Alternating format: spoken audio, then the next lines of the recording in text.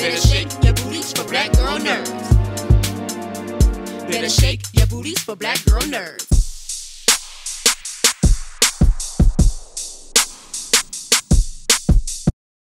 Thank you for your time, OT. I appreciate you talking with me today. Jeandra, what's good? Oh, I'm very excited to talk to you because we know that in the MCU, there are no accidents, and we rarely see anybody one time in the MC universe. We may see them somewhere else. So when you were getting ready for Mason, how deep down the MCU rabbit hole did you go just to inform yourself? Oh, I mean, pretty deep, to be fair. You know, I was already up generally on Marvel films, but I had a few more to look into. And then, of course, once I got into a room with Scarlett and Cate and we started talking about what we thought the details of our backstory was so we could play all those undertones and stuff like that, I got even more into it. That's awesome. When you land a role in a project, your experience, you have been working for quite some time now. When you land in a project that's attached to Marvel and Disney, it's a huge project. How does that change your point of view of your career and what you've accomplished so far and where you are at now?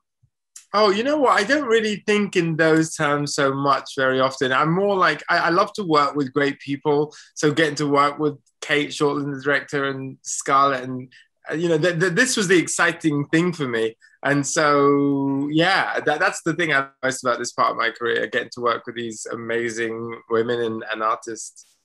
Mm-hmm. When we meet Mason is a good person to have in your corner, as people will learn. When you're filming some of those big epics or big scenes with big props and big things, what are those days like for you on set? Well, you know, funnily enough, most of the days with Mason, it's just two people talking. You know, it's like the conversation, it's not big action. So in a way that was wonderful because I just got to work with relationships and connections with the characters and stuff, which is the stuff I love. Mm-hmm. Have you seen the whole film back already? Mm-hmm. What are you most proud of when you see the finished project? I think I'm most proud that the scenes between Mason and Scarlett are fun, but there's also a lot of subtext there. You're left curious about Mason as a character and their relationship. Mm-hmm. And lastly, totally unrelated to the film, there are not a lot of people in the world named OT. Has anyone ever mistakenly added you on Twitter or Instagram thinking you were OT Genesis? I don't know, who OT Genesis is. I'm gonna look up this faux OT, take him down, or shake him by the hand, depending on what I find. You'll be surprised when you see what the other OT is. I thank you for your time. You are wonderful. This is a terrific film, and I can't wait to talk about it with other people. Thanks, Jeandra. Take care.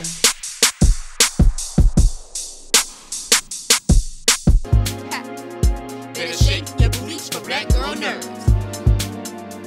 Better shake your booties for black girl nerves.